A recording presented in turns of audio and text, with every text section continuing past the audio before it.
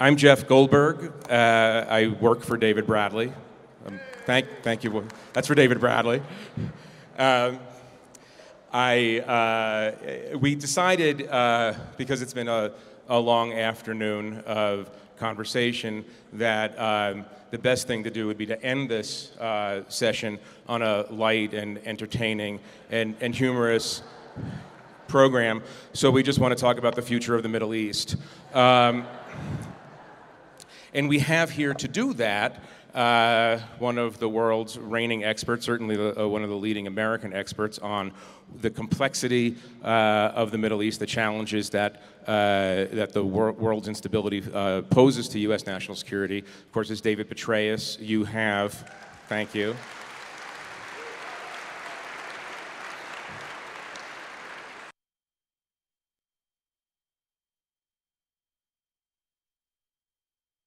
Institute, but he is, I think it's fair to say, widely considered to be one of the most effective American generals, army leaders of the post-war era, and I mean World War II. I mean, if you look back and think about generals who've changed the course of American history and the American military, you have to put David Petraeus in the top category. So I want to jump right in with you, David, if we may. I was listening to this conversation about mild optimism and mild pessimism. We're about to approach what might be the most important moment in Obama administration foreign policy, the culmination of a long, hard slog toward an Iranian nuclear agreement. You have studied this for a long time, and you have just recently become very, very public in raising doubts about the particulars of the deal that seems to be taking shape at the moment. So I wanted you to talk about your criticism or your worries about where we might be headed to next week, and then we could jump from there. Sure. Well, first of all, look, it's great to be back here, and it's wonderful to be with all of you that are hanging in there on a warm afternoon in the tent. It's wonderful to be interviewed by one of David Bradley's all-stars. You all know how he was recruited by David. If not, it makes a great story for later on. And then as to whether I'm an optimist or a pessimist, I'll give the same answer that I used to give during the surge in Iraq, and that is that I'm neither. I'm a realist. And the reality is that we are on the threshold of what could be potentially an agreement of far-reaching significance. And there's a group that I've worked with for over 2 years, includes a number of former Obama administration officials, political appointees, I guess I would count among them, and then others from other administrations. We do believe that we are nonpartisan or bipartisan, and we've been studying the Iran nuclear agreement as it's made its way along. And we recently published a letter, and it's signed only by those that are part of this group. Again, we weren't out looking for people to add, for tree trimmings or something like that. And it basically said that we're concerned about 5 aspects of the agreement, that to be a good agreement, which everyone has said, if it's not good, a bad agreement, no agreement is better than a bad agreement. Well, a bad agreement would be one that did not have sufficiently intrusive verification, that didn't provide an ability to determine the possible military dimensions of past Iranian activity, that did not have limits on advanced centrifuge research and development, that didn't have the proper timing of sanctions relief. As you know, the Iranians want the sanctions lifted immediately when they sign on the dotted line. There should at the very least be a phased sanctions relief where the really good stuff that they want is not actually, they're not released from that until you actually have met all of the major criteria that are in the agreement. And then provisions to resume sanctions. It's very important that if Iran is shown to have cheated, that there be an actual process that cannot be ended by the Chinese or the Russians casting a veto as a member of the Permanent Five of the UN Security Council. What are the consequences of a bad deal? Let's assume that the thing that you don't want to have happen happens. Well, again, if you don't have sufficient verification, something untoward could go on. If you can't figure out what they did in the past in the military dimensions, again, you don't know, you don't have the knowledge that you really need to assure yourself that you can have this 1-year standard met, because the policy is to achieve a 1-year from the time that they decide until you could actually have a weapon. By the way, let me point out, there are many desirable features in this agreement. It takes all the 20%, gets rid of it, the 20% enriched uranium. It reduces the low enriched to a very small amount that can't be used for a single bomb. It retools the heavy water reactor that could have provided a plutonium path to a bomb. It rules out enrichment in the deeply buried site inside the mountain in Fordo. So again, there's a lot of goodness here. We should just recognize, again, be realistic, that if you don't get some of these other features, that you could have some surprises. And then the second is, remember, it ends in 10 years, some of it, and then some ends in 15. So we have to be careful not to assume, we have to think beyond that 10 years. I think to assume that Iran is going to change from its current power, it's a revolutionary power. It's not satisfied with the status quo. It wants to be the regional hegemon, and to go from that and support for various Shia militia proxy elements, designated terrorist groups like Lebanese Hezbollah, Shiite militias in Iraq, Houthis in Yemen, and others in a variety of other places, all using their own terrorist designated organization, the Quds Force. I want to come back to the deal in a second, but let me ask you this, because it's very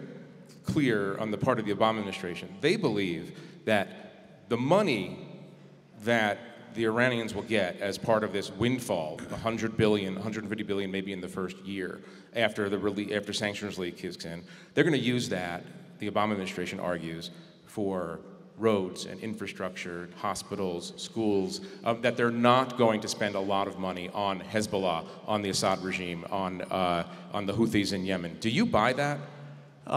Look, I'm sure that a great deal will be spent on those types of infrastructure projects. President Rouhani was elected to improve the lot and life of the people and to improve the economy. But when the times have been is he really in charge? When the times have really been tight, they've still managed to find the odd billions of dollars to fund Hamas, Lebanese Hezbollah, Shiite militias here and there, and other nefarious activities of the Quds Force and Hezbollah, not to mention just underwriting Bashar al-Assad's regime in Syria on top of everything else. So the idea that this would not mean that more would actually go into that, I think, would be probably questionable. On the deal itself, we talked about the consequences of a bad deal. What are the consequences of no deal? Put aside the idea that the supreme leader of Iran might just say no. Then it becomes fairly clear that we're moving toward confrontation. But what if, let's say, Congress steps in and does something, feels that the deal isn't good, undermines it in some way? Where are we then with a no deal situation? Well, to some degree, it depends on how we get to a no deal. If it's a no deal because the countries involved all say this is just not a good deal and we shouldn't therefore go forward, that's very different. If it is Congress that says it, we could be in a difficult position with the permanent 5 members plus Germany who have negotiated this deal in good faith with us. So that Congress is in a difficult position in that case, and it'll be very interesting to see those dynamics. But if you really don't get a deal, then Iran presumably goes back to enriching more uranium. It replaces the 20% enriched uranium that it's already destroyed as part of the interim agreement, and it reverses those other steps where they walk back elements in part of the interim agreement, and it continues on the path, presumably, to more and more on the threshold of a nuclear weapon. Would military confrontation be inevitable at that point? I think it's inevitable if there is incontrovertible evidence that they are moving to make a bomb. And is that military? That's our president's policy. And that was very deliberately thought through, announced a number of different occasions, and I think it would be a mistake for Iran to think that's not So reality. You believe that President Obama would still, under certain circumstances, use military force against Iran? I think he would, actually. And I know, obviously, we've had red lines that turned out not to be red lines. There have been some other issues where decisions weren't made at key times. I think this is a different issue, and I clearly recognize how the administration has sought to show that this is very, very different from other sort of off-the-cuff remarks. How did the administration keep Israel from attacking Iran? And do you think that if this deal does go south, that Israel would be back in the picture? I don't, actually. I think Israel is very cognizant of its limitations. It knows that it cannot crack. This is publicly known. There's nothing I'm sharing. The chairman of the Joint Chiefs actually If you want to share private information, please feel free. Sure, I know. But chairman of the Joint Chiefs in an open hearing did note that the Israelis do not have anything that can crack this deeply buried, hardened enrichment site inside the mountain at Fordo. And if you can't do that, you're not going to set the program back all that much. So is it truly worth it then? So that's a huge limitation. It's also publicly known that we have a 30,000-pound projectile that no one else has, no one else can even carry. Explain that a little bit more. Well, the massive ordnance penetrator was actually under design for probably, I guess now about 6 years. I think it was probably started when I was the commander of Central Command, when in fact it's publicly known that we developed the plan that if necessary, we can take out all these facilities and set them back for, roughly a few years based on your assumptions. But, that's another roll of the iron dice, as Bismarck used to say. And you never know when those dice are rolled what the outcome is going to be. You don't know what risks could materialize for those who are in harm's way. You don't know what the response could be by Iran. I mean, there's always an assumption there'll be salvos at Israel, but what if they decide to go at the Gulf states where we have facilities in every single one? This is not something to be undertaken lightly, clearly. Let me broaden this out a little bit by mentioning two statements that were made the last couple of days here. I interviewed Ben Rhodes, who is the Deputy National Security Advisor. Know him well. As you do.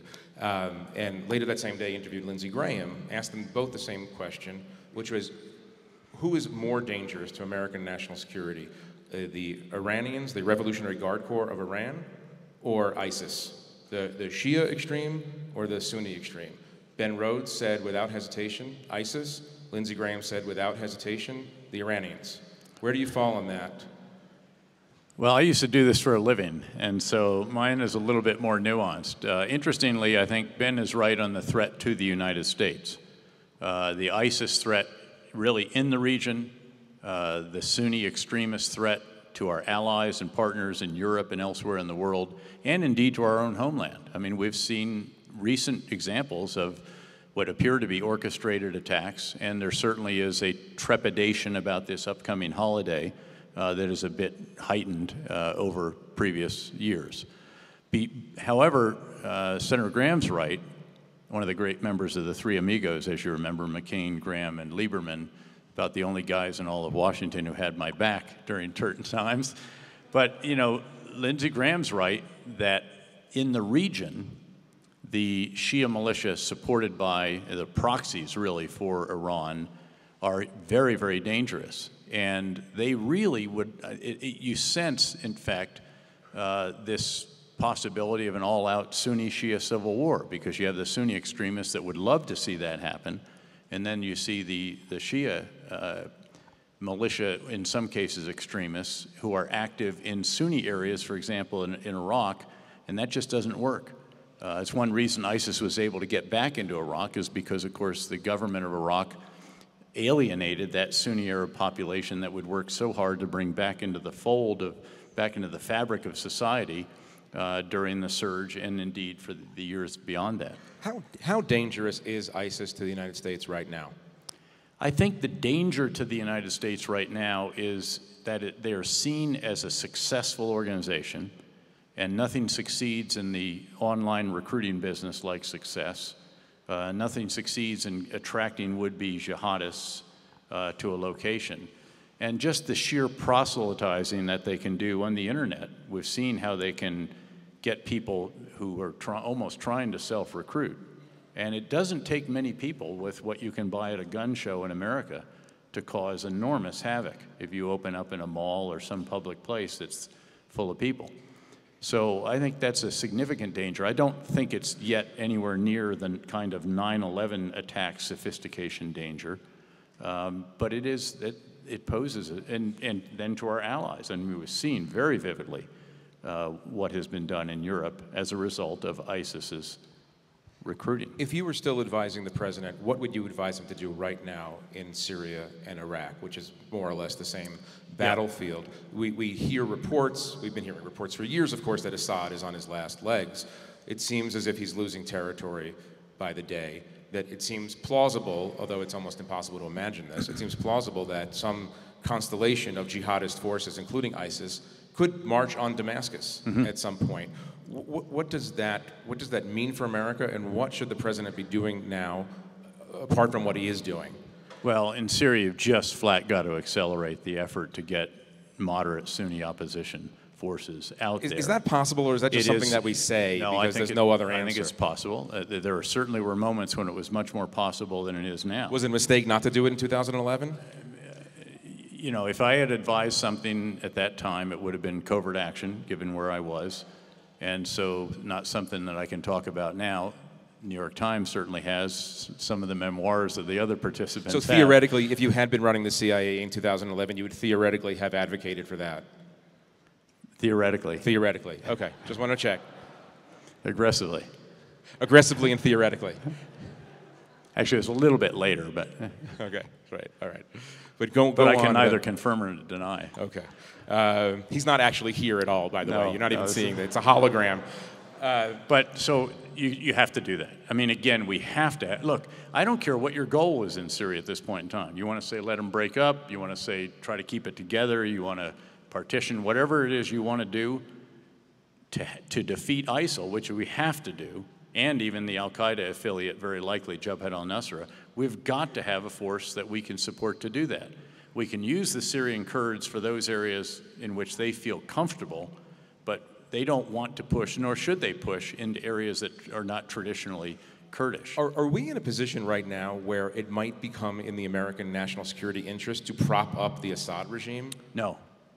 I don't think an individual who's responsible for the deaths of approaching 250,000 Syrians, the displacement outside the country of millions, over 1 million each in Jordan, Lebanon, and Turkey, and many millions more inside the country, who really started this by violently putting down peaceful Sunni demonstrations, and who is supported by Hezbollah, the Quds Force, and Iran. So no, I don't think so. You know, there's some attraction. I was invited to go see him several times, in fact, when I was a commander in Iraq. And, you know, I know he wanted a photo op with a general, you know, that kind of thing. And we're up for that on occasion. But I really wanted to go to him and say, you know, Mr. President, you're allowing poisonous snakes, al-Qaeda facilitators, to have a nest in your backyard with the understanding that they only bite the neighbor's kids, Iraq. Sooner or later, they're going to turn around and bite you, and that's exactly what happened. Because, of course, al-Qaeda in Iraq really regained its strength as the pressure came off them in Iraq, and then went over into Syria and really got themselves armed, equipped, funded, and everything else. Here's an enormous question, which you can answer in 140 characters would be wonderful. If you can ask it in 140 characters. I can't clear my throat in 140 characters. He's a journalist, David. Print journalist. Print journalist. It's a terrible affliction. Why is the Middle East disintegrating? And the subsidiary question to that is, well, there's two subsidiary questions. One, what role did the Iraq invasion in 2003, if any, play in accelerating this disintegration that we see? And what role now can America play? One of the observations that I've made and others have made of President Obama over the past several years is that he has a tragic understanding of American limitations. Obviously, his critics believe that he has an over-understanding of America's limitations. But how did we get here? How did this disintegration come about? And are we really capable of turning this around as the United States? Well, first of all, the entire region is not disintegrating. What you have are former countries that were ruled by autocrats, and almost all of them had 10 decent years, 10 middling years, and then 10 bad years. You look at Mubarak, for example. You look at the dictator in Tunisia, in Libya, in Syria. These were not the Gulf state monarchies, which, by the way, are doing quite well. even the one that has, even two that have no real great oil wealth, Jordan and Bahrain, are hanging in there. And the others are bastions of stability. We may not like all of the political processes, human rights records, whatever. But, you know, stability does have a bit to commend it when you look at the results of the Arab Spring in all countries, with the exception of Tunisia, and how tragic the event there, again, ISIL affiliated, it appears, that shoots up a bunch of dozens of tourists on a beach. What happened is, of course, you had situations that were actually, they seemed to be solid on the surface, but it was very fragile. And all it took was a spark, and all of a sudden you see a conflagration. And of course, it started in Tunisia, it spreads to Egypt, ultimately into Libya, Syria, and even Yemen. We retrieved Yemen for a while, but then it came unhinged again. The fact is that it's not clear that in all cases are all these countries going to be put back together again. There are various scenarios where the lines drawn, you know, in the World War I period by the French and British diplomats, they may not endure. I think that's without question the case in some. In others, I do think they can endure. Interestingly, I actually think Iraq can stay together.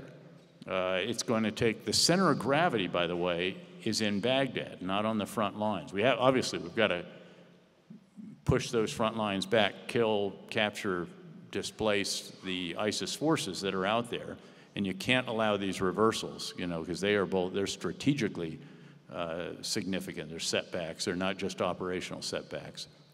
But we've got to do all that we can to help the Prime Minister, who has espoused the right ideas. He wants again to get the Sunni Arabs back into the fold. He knows he needs to put limits on where the Shia militia can go over time. He's got to get them under national control. He's got to get a new deal with the Kurds, which is generally moving along reasonably well. But, you know, one of the things that I hope we'll see in the weeks ahead or months ahead will be the establishment of a robust military headquarters actually in Baghdad at the 3-star level, with someone in charge of it who knew what we did back in the surge and the reconciliation component in particular, and can help the ambassador the way I tried to help Ambassador Crocker, and he tried to help me. And then, now obviously it's different if you don't have 165,000 troops and you're not the sheikh of the strongest tribe in Iraq, as I was privileged to be. Right.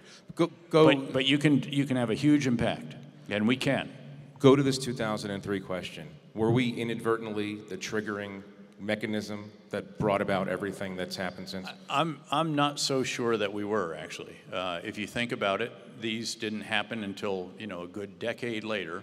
I can't for the life of me think of the link between Iraq, even the instability in Iraq, and why a fruit vendor self-immolates in Tunisia and sets off and cracks this seemingly solid crust, turns out to be so fragile that societal unrest takes off. And then you see it in Egypt as well. You know, there's an interesting moment in Egypt that I continually reflect back on. It.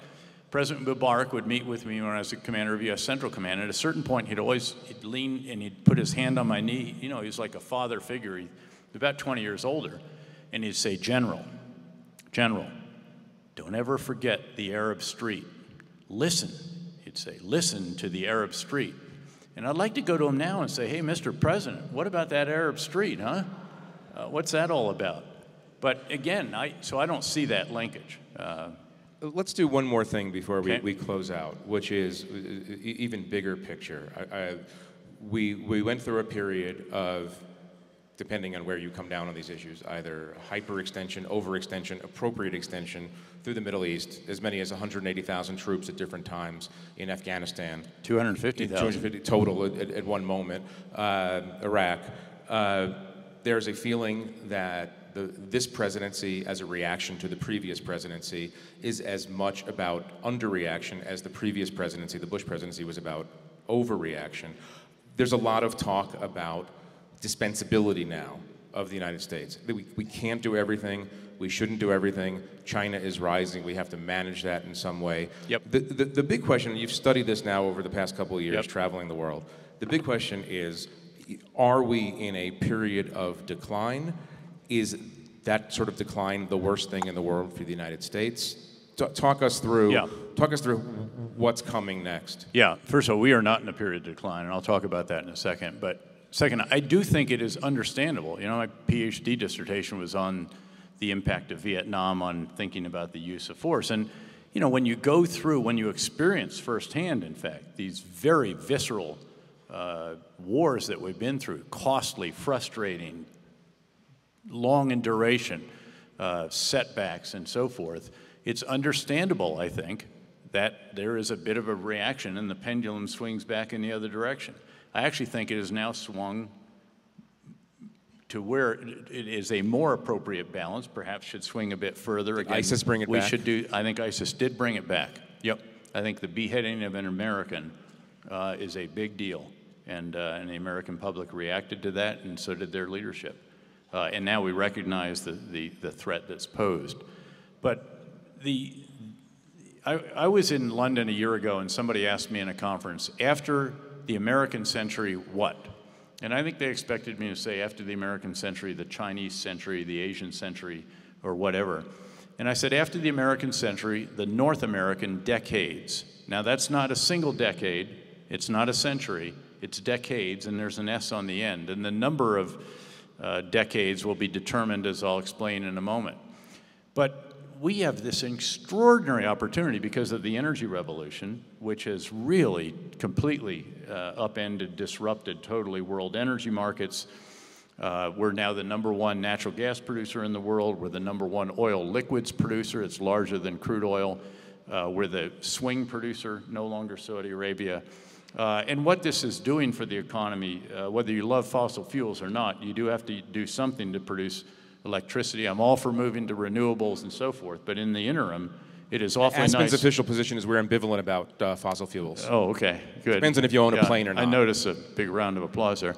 But I know that, you know, there's an insurmountable comparative advantage if you pay $2.75 for a million metric BTU of clean burning natural gas, and you're in Japan, which used to pay $17 for that same amount. Now it's down a bit because of crude oil, but this is extraordinary. Now that was enabled by, first of all, directional drilling, hydraulic fracturing. The last one is the cloud, as Peter would be familiar. It was big data, seismic technology that allows you to find that. That's the IT revolution, and that is what's making all the other revolutions possible. There's a manufacturing revolution that's beginning. Robotics, greater automation, additive manufacturing, three-dimensional printing. All of this is going to completely transform the workplace as we have known it in the past. And then that is further enabling the life sciences revolution. And all of these revolutions, you find Americans either completely leading or among the leaders. Beyond that, we have this enviable position. You know, Mexico is not asking China to pivot to Central America to offset, to balance against U.S. power, as every country that surrounds China and has a maritime beef with them is asking us to do.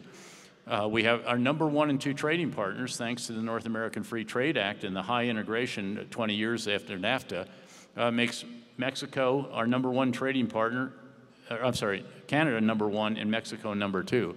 And each of those is poised on the threshold of further advances. Mexico, 16 reforms that President Peña put through in his first year.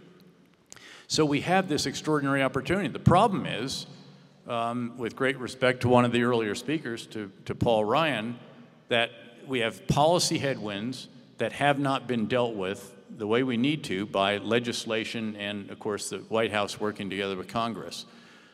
We've got to fix education. Has got to be reformed. We've got to do smart infrastructure investment. We've got to keep the debt to GDP ratio going down instead of starting to go up in a few years. There's a host of issues out there. Cybersecurity legislation, immigration reform, you name it, trade agreements, and thankfully we do have Trade Promotion Authority now, but that was much too close an affair. But we've got to get these headwinds turned around so that they're tailwinds, because China is slowing. China is not accelerating, and China is going to slow further, and I can lay out why that is. India may be on the threshold of the Modi moment, but there's not great momentum there yet. Abenomics has not yet truly transformed Japan, which faces a demographic death spiral anyway. So look around the world, and you tell me a country that is more advantageously positioned than our United States and North America's three countries. To wrap up, is the question then not whether the U.S. is the indispensable nation? It's the question whether the U.S. wants to be the indispensable nation? I think the question is how the U.S. can play what is an indispensable role as thoughtfully, intelligently, and cleverly as we possibly can. General Petraeus, thank you very much. We appreciate it. Thank you.